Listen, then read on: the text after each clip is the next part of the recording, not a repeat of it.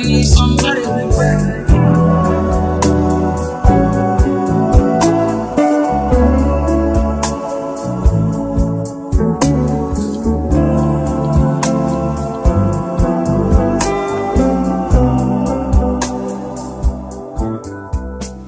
Back to my channel. Today's video, as you can see from the title, it is going to be another hair review video. I'm going to be installing this wig and doing a little bit of my makeup, so if you want to see that, just stay tuned. And if you're new here, hey, my name's Akeira Janee. Don't forget to subscribe and join the family before you leave. So if you don't already know, this is the box that you will get. It came wrapped in a little bow. The bow did come off when I took it out the packaging. So of course you'll get your wig, a set of wig caps, a little bitty lace tire is what I call it, a edge brush, a mirror, and the brochure is what you will get. So this is how the wig comes. The wig that they sent me over is a 13 by 4, I believe, lace frontal wig. It does have 2 combs on the side, a comb in the front and a comb in the back, an adjustable elastic band.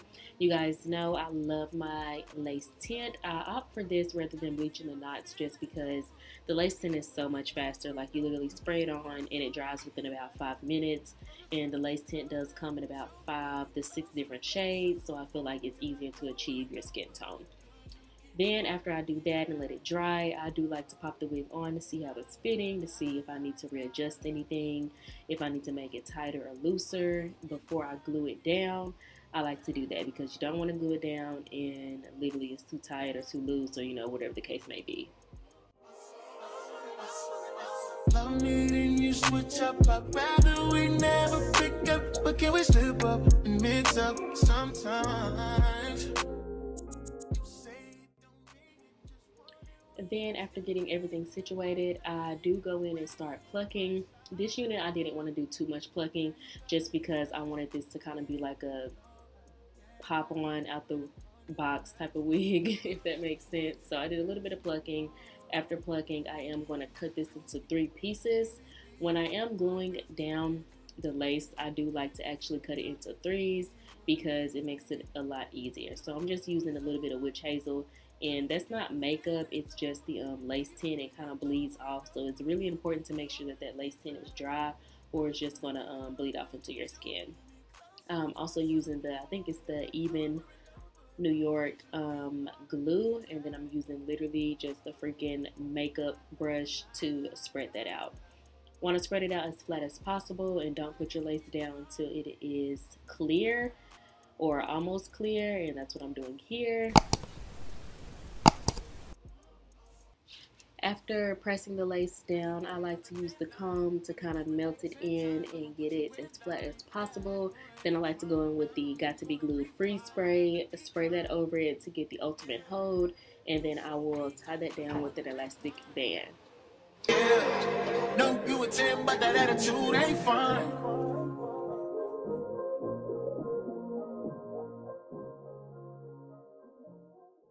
So moving on to the makeup, I have been getting a lot of requests to do a makeup routine, or how do I do my makeup. So this is going to be like a little fast overview of how I do my makeup.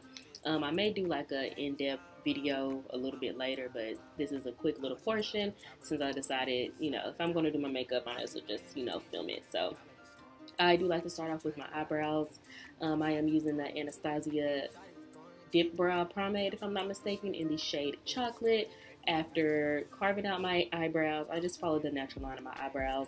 I do like to go in with the Too Faced Born This Way concealer. I will have to look and see what shade it's in. I just do a lighter shade than my obviously skin complexion, probably like 2 shades lighter, honestly. And then above my eyebrows, I like to use my foundation. I feel like using the foundation kind of just gives it a more like realistic look, and it doesn't look too clownish to me. Like when you use concealer on both, it's just a little bit too much, honestly, in my opinion. I like to use MAC and Fenty during the summertime because I do get a tan. The MAC shade of mine is a little bit darker than Fenty. I usually use Fenty during the wintertime, but I had to combine them both because I am out of all of my MAC, and yeah. So normally I would just use MAC in the summer and the Fenty one in the winter because obviously, being black or whatever, we do get lighter in the winter. So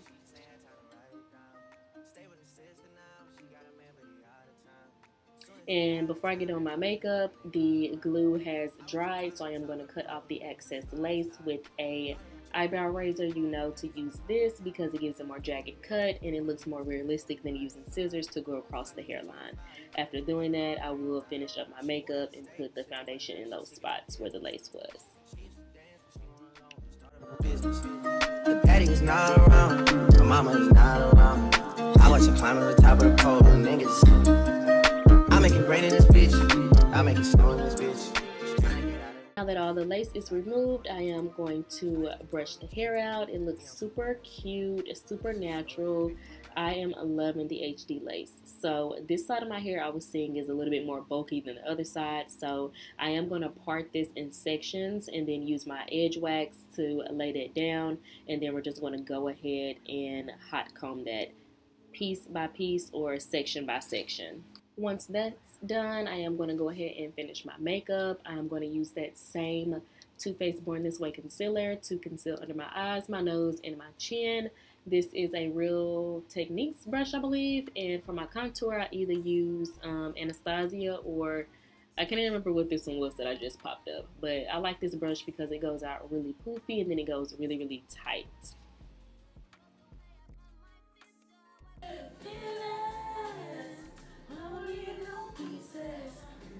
After blending out everything, I like to take that same brush that I use for foundation and kind of go over everything and blend everything together.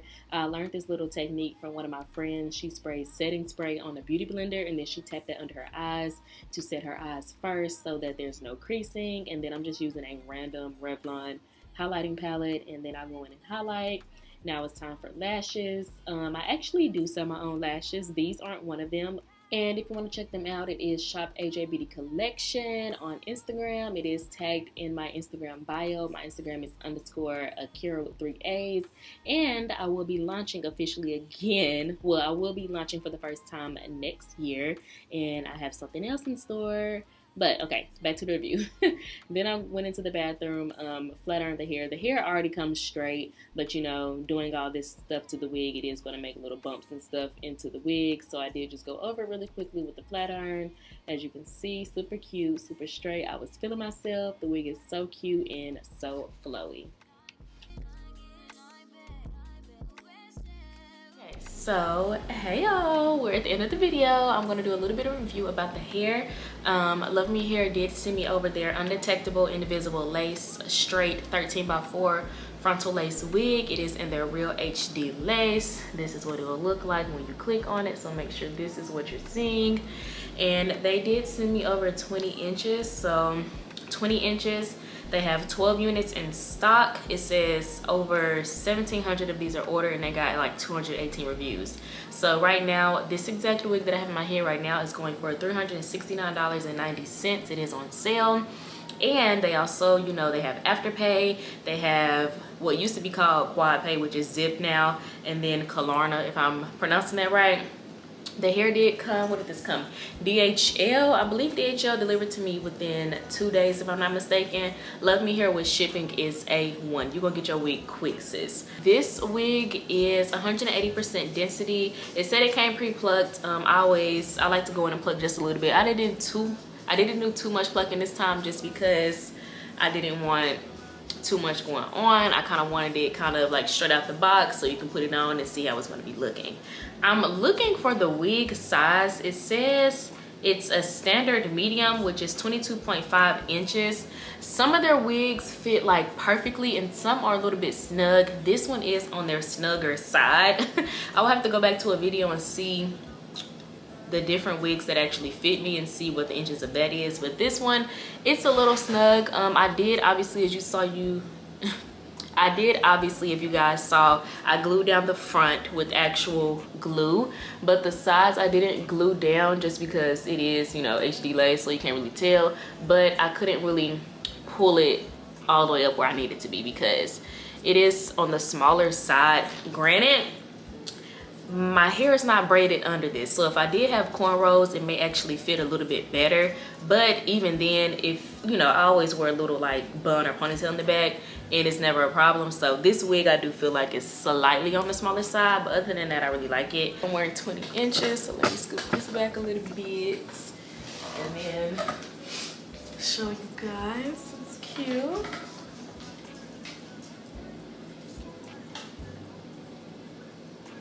So yeah, I love it. Luvme hair is always really silky and really cute.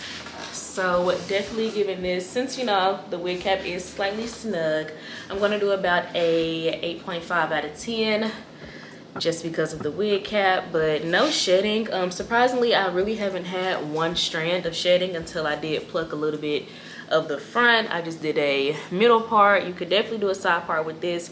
The tracks start about right here, since this is only a 13x4. Excuse me.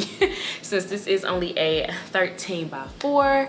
But yeah, that's my thoughts on the wig. It's super cute. I like it. Yeah, don't forget to like this video, comment, and subscribe. And until my next video, I will see you lovelies then. Bye guys.